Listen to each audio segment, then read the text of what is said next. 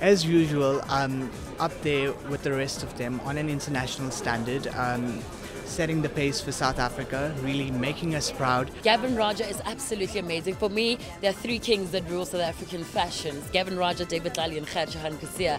So every year I make it a point that I watch those three shows and see what we can expect, in the next season. Gavin Rajah, South Africa's most famous export.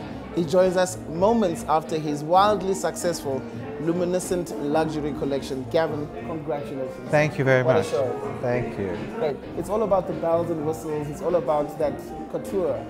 And this fashion week has actually captured that for you, has it?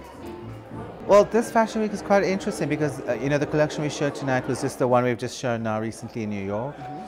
And in terms of that, it was just, following on a great, reception in New York. It's amazing to come back home and to have the same type of reception. And for me, it's a new collection, and it's a collection which is about a new type of romance, a new type of kind of, I think, spirit emerging in terms of women, because women are now wanting to look very feminine, but at the same time not compromise their assertive kind of presence in the marketplace, whether it be business or, just as like kind of people in the home. And it was really inspired by the 50s and subverting that notion of what women were in the 50s and bringing it into a present-day context. You talked about your theme being feminine, 1950s, the liberated woman, and you talked to that. And is it fair to say that people overseas don't expect that of Africans? They don't expect that amount of subtlety from Africans? Yeah, and they don't expect that you could have looked at the 1950s and took out two quintessential movies, which were American movies. My collection was inspired by two movies. One was Tarzan, which was like really a parody about stereotypic things that happen in Africa. And then A Summer Place, which was really about romance and in a way, the sexual emancipation of women.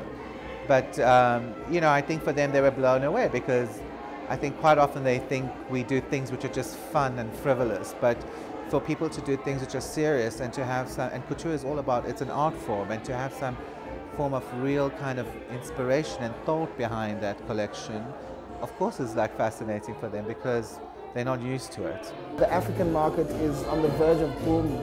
We've got this huge consumer market that is coming of age. And the fashion design business all of a sudden is looking like a serious business, something that somebody that would actually enter.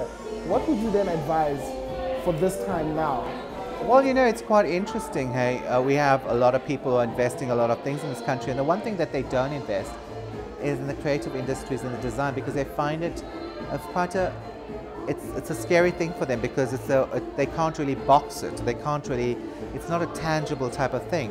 But if you think the top, the 100 kind of top FTSE-led industries in the UK are all design-led businesses, and if we don't invest in it, then we're not going to have an LVMH, we're not going to have a PPR or a Gucci group. And all those people had the vision to go that distance and to invest. And creating brands means investing in money, in businesses. And I think to a lot of people, they feel that it's just, design is sometimes a black hole. It's, there's no finite kind of boundaries between things.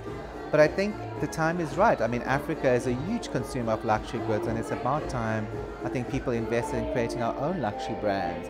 We have so much at our disposal: exotic skins, indigenous oils, a myriad of plants and weird and crazy things out there. And we're even producing our own forms of silk and cashmere and things like that. And it's amazing to be able to do that. But it takes kind of really visionary kind of business leaders to want to look at it and say, right, let's do that and let's kind of put something together.